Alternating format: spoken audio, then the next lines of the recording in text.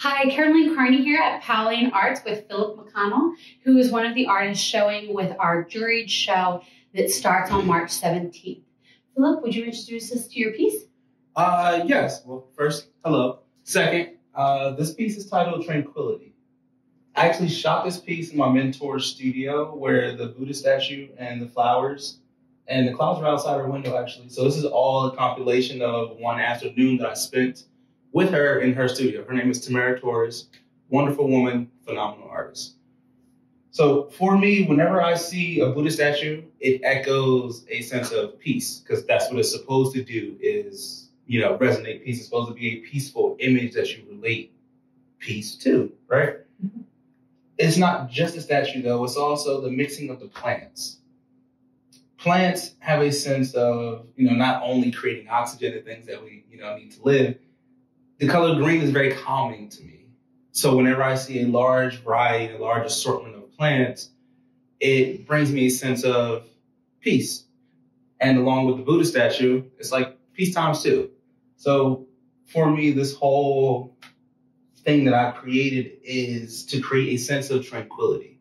When you look at it, I want you to feel a sense of escapism. I want you to feel outside of yourself. I want you to look at it and get lost in it. And I want whatever is going on with you in that moment to just kind of melt away and for you to be tranquil.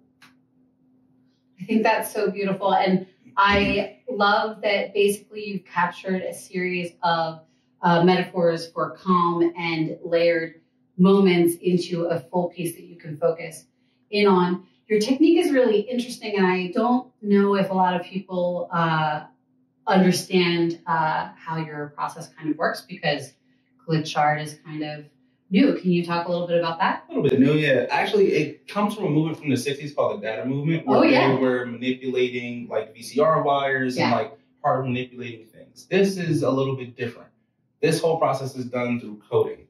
So what I'll do is I'll take a picture, put it in a basic text editor, which is used to write lines of code, and then save it, look at it. And when I put the picture in the text editor, it converts it into literal lines of code.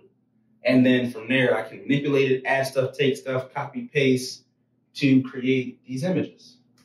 How do you, I'm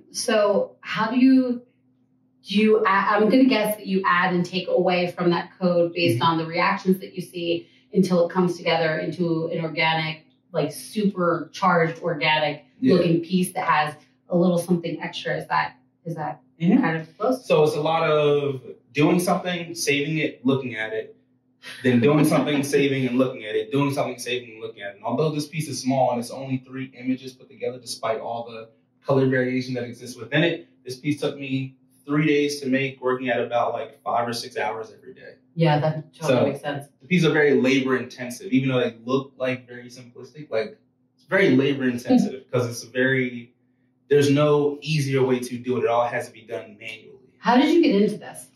So I started out as a programmer. Okay, totally makes sense. Makes sense, right? I used to work training programmers. Okay, so on the instructional design side, I was not good at code. So I started programming, and then from there, I was coding the website in HTML in the text editor, and I went to go put in a picture image, and it distorted on the actual website, the web page I was making. So I was learning how to make web pages and stuff like that.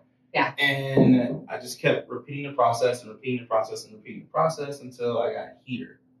One of the biggest inspirations for me was I saw a documentary on Basquiat, and it was called The Radiant Child. Okay. And it was just people talking about him, his life, his work, and things like that. And I was like, I want to do that. And then I remembered the thing that I had done with the manipulating of the code, and I was like, oh, I can do that. Yeah.